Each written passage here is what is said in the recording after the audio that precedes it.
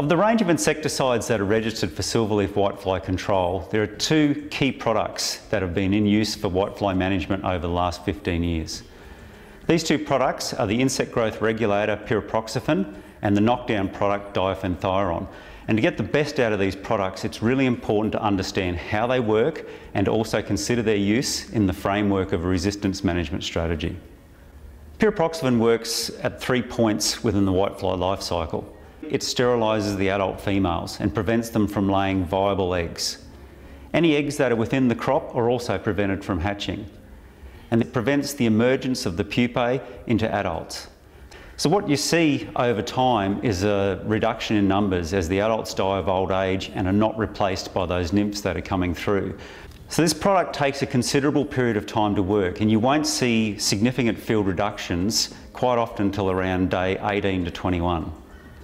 Pyriproxyfen is translaminar, so once it's applied, it absorbs into the leaf surface and is active within the plant for a 2 to 3 week period.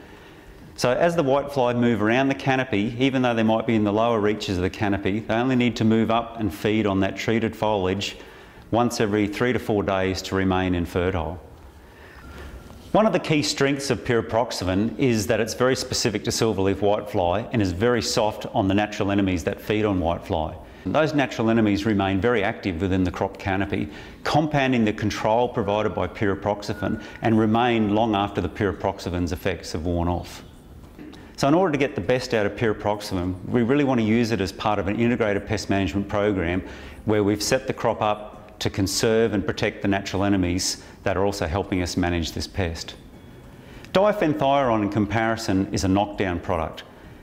After application, diafenthiuron enters a fumigant phase where it's activated by sunny conditions, and that fumigant action is very effective at targeting the whitefly that are on the undersides of the leaves. A key consideration for using diafenthiuron is that you have 3 to 4 sunny days after application. Using this product during cloudy weather or when rain is expected is really going to take away from the efficacy of this product, so conditions during application are really important. Pyriproxyfen and diafenthiuron have been used extensively for silverleaf whitefly control throughout the cotton industry for the last 15 years. At the Department of Agriculture and Fisheries, we've been monitoring resistance levels to these products, and what has been particularly concerning has been rapid increases in tolerance to our cornerstone product, pyriproxyfen. Jamie Hopkinson, our entomologist who leads the resistance testing program, will talk you through some of the changes that he's observed over the last couple of seasons and the implications that it will have for pyriproxyfen usage going forward. So in this lab, we test for silverleaf whitefly resistance to a number of insecticides, including pyriproxyfen. With pyriproxyfen, over the last few seasons, we've seen a shift from susceptible populations to tolerant populations. And in the 2015-16 season, we found first evidence of resistance in the northern New South Wales area. So that trend has continued to evolve this season. We now have several regions with pyriproxyfen resistance, including St George, McIntyre, Guida and Nemoy valleys.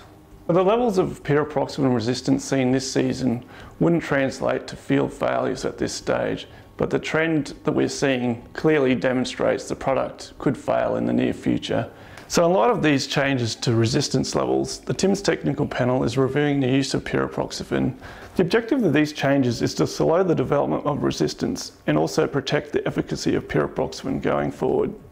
In the coming seasons, it will be critical that people use the most up-to-date guidelines for pyriproxyfen use. These can be found in the most recent cotton pest management guidelines.